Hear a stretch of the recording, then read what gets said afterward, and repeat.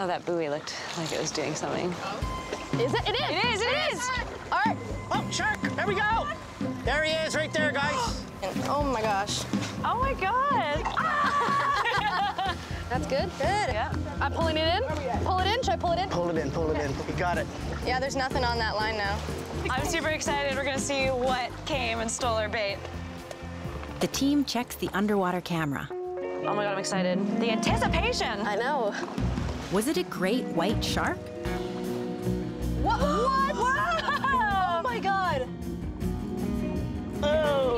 Oh my God, a white shark. What do you miss? Oh, oh, whoa! Oh yeah. That's incredible. Wow. I'm so captivated by sharks.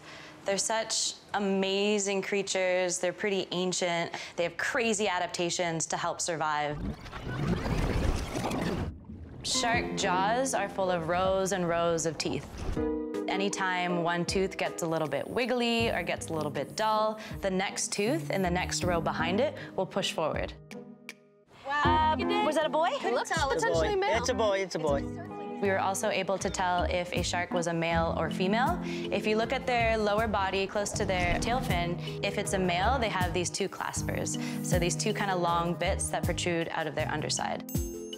Whoa. And the cameras revealed that there was more than one shark around their bait. What? How did we miss that? That is freaky. Whoa.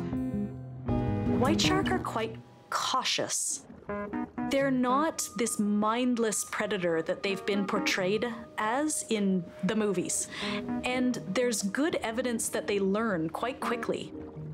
Yeah, so coming in cautiously, right? So gentle, that's crazy. Yeah, yeah.